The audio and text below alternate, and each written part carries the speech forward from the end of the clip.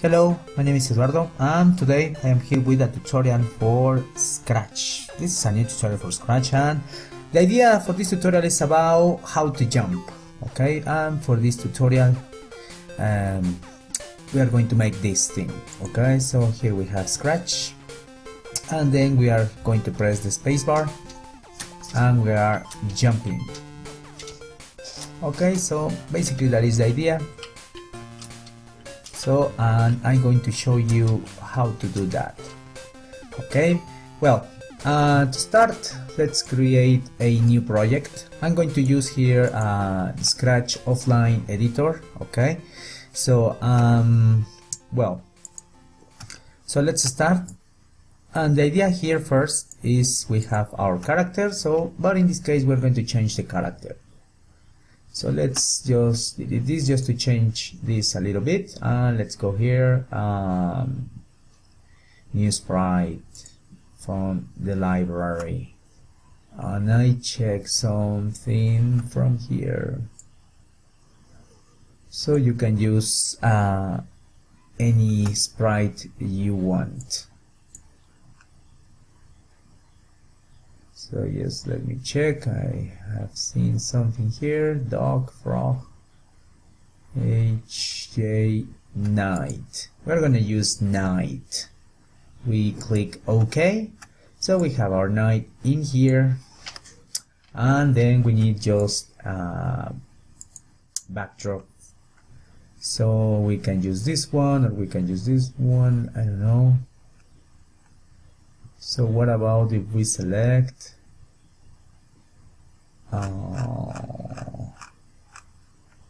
I guess this one, it's okay, castle.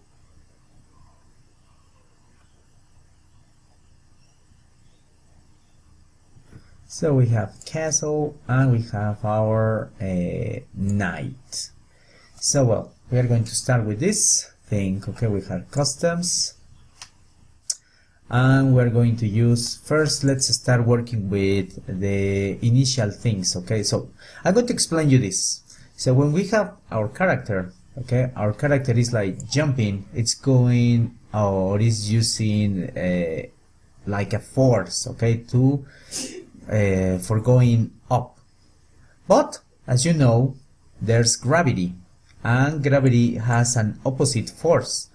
The gravity, it is like taking things down, or in this case to the center of the earth. Okay, so we're going to think about that. Okay, so the jumping force, it is like going up, it is like going like with positive values, increasing in the y-axis, but the gravity, it is pushing things down.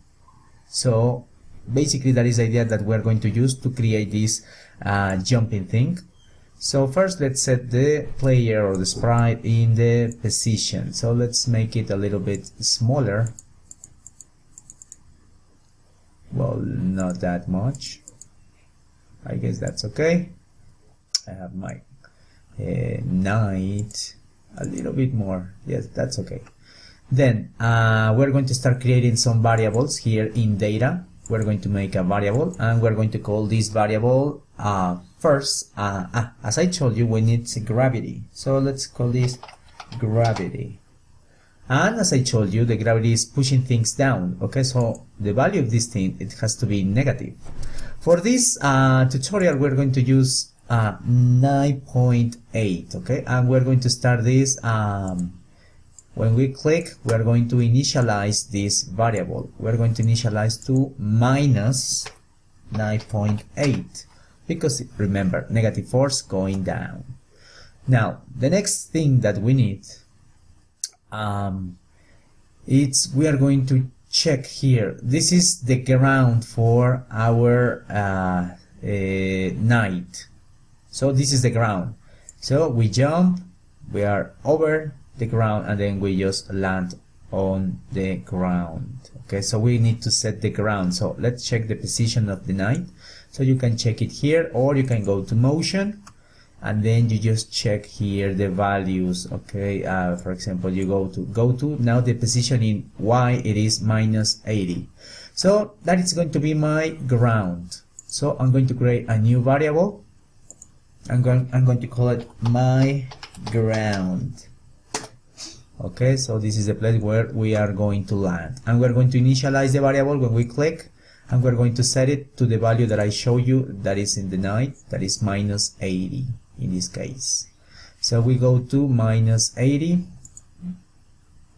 and that is the ground, -80.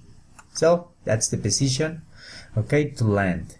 Now there is another variable that it's like something to detect if we are like jumping or not, because imagine that we jump, okay, and then we hear, if I jump with the spacebar, for example, and then I continue jumping in the air, so we don't want to have that, okay? So we just want to, you know, when you are jumping, you are not able to jump again if you are in the air, okay? So you can create a variable and you can call it is jumping. So like a question, is jumping? So, and we're going to set for the initial value, the knight is on the ground, so it's not jumping. So we're going to set it to 0.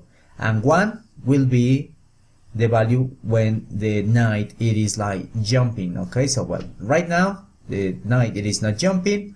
We are on the ground. We created the variable, the ground. We created the ground. And we have this invisible force that is the gravity. Okay, so now what's next? Well, we need to check first. Let's give some movement to the knight. So let's do something when we move to the left or to the right, okay, just to make it more interesting. So, and we're going to use here in control, we're going to use a variable that is repeat until, okay, and we're going to use the keyboard.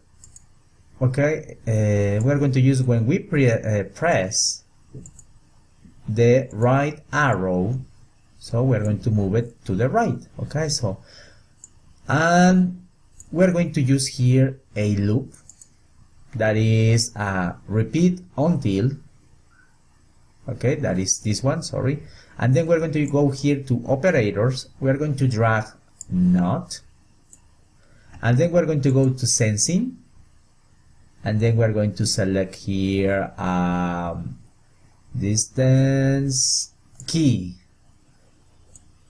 So repeat until the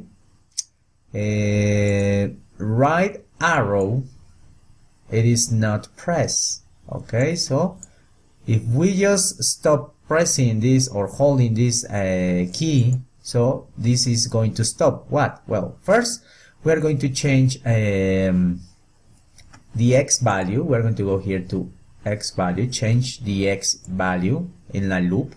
This is a loop. It will be like repeating this by minus 5 or 5. Well, no, if we are going to the right, we need to increase this by positive values. So we're going to change it. Now, I'm going to press now the right arrow. Check. And when I just stop like this kind of pressing, the knight stops. What happens if I don't have this condition and I just have a loop? Well, the knight will go just like going over there. If I have this loop, the knight will go and then it is like just going forever and ever. Okay, so we don't want that. We just want that when we are like pressing this guy to move. So we're going to use this. Now for the other side, we're going to duplicate this. Okay, going to the left. So we're going to press a shift and then the left button of the mouse, and then you have this menu and you select duplicate. Now we drag it in here and we are going to select here left arrow. Then we just change here to left arrow and then these two minus because it's going to the left, so negative values to the left. So now if I press the left, it is going to the left. But now what about the knight? It is not facing the left side. So to do that, we're going to go here to I guess it is in here in motion, and we're going to go for set rotation style. So we are going to change the rotation style from left to right. Okay, left to right. We are going to set it in here and also in the other one. Set rotation style from left to right, and then we're going to change the direction. So we're going to go here and we're going to go point in direction. So now to do that, check. For example, if we point to the left, it's doing that because it's not using this style of rotation. So now let's do it and let's insert it in here and let's just press, and now check, it is going this side. Now for the opposite side, we are not going to minus 90, we have to go plus 90 and using this rotation style. Now let's do it. That's it. If we press the keys, right, left, now it looks good. Okay, so now what else? Now